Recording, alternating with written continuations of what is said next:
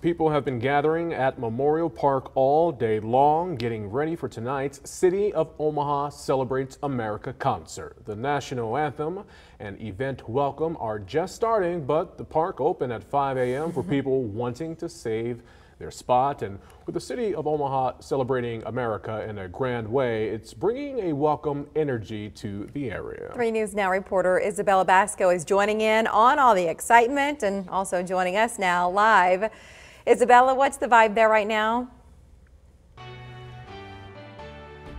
Well, Mark and Mary, spend the day here at Memorial Park and you'll find people from all walks of life. You can see things are really just getting started over here and everyone's just eager to soak up the sun.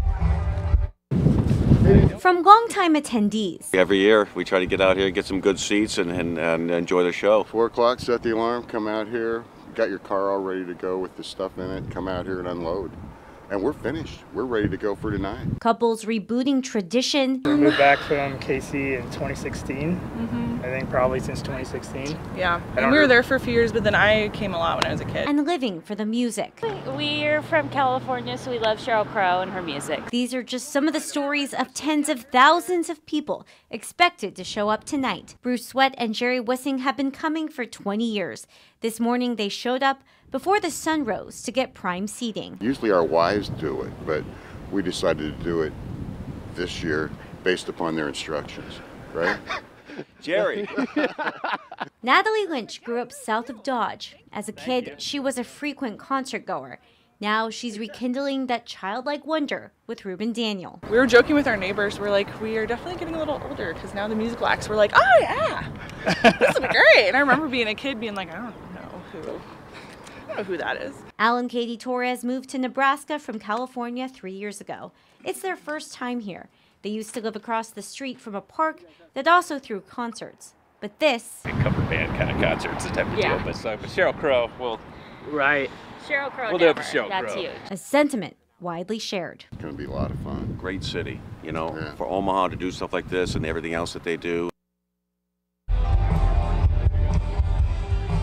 And amazingly enough, both Sweat and Wissing say once they've claimed their stake here at Memorial Park, they've never had anything taken from them. That applies to chairs and water bottles, and that really speaks to the spirit and the camaraderie right here. And I guess all everyone wants to do is just have some fun, which, as you can see in here behind me, that's what everyone is starting to do on this Friday night. Live at Memorial Park, Isabella Basco, 3 News Now. Thanks, Isabella. I like the guys who are following their wives' directions. Here's what to know before you go. If you plan to drive through the area even, Metro will have some extra buses around, but also detours for its route starting at 9:30. If you're heading eastbound, the route will go north on 72nd, right on Western, and then south on 52nd and continue on to Dodge.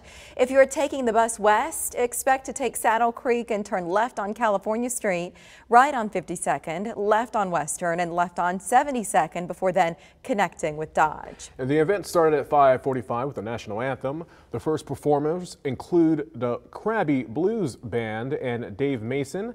Sheryl Crow is headlining, and if it makes you happy, you should know that she takes the stage at 8:45. Her performance is followed by fireworks at 10. And if you want to go, make sure to plan ahead. The park opened at 5 this morning for those who wanted to put down a blanket and reserve one of those spots. Tarps and stakes in the ground, they're not allowed, but you can use heavier blankets, sandbags, or small weights. Tents, canopies, and umbrellas are also not allowed, and neither are drones.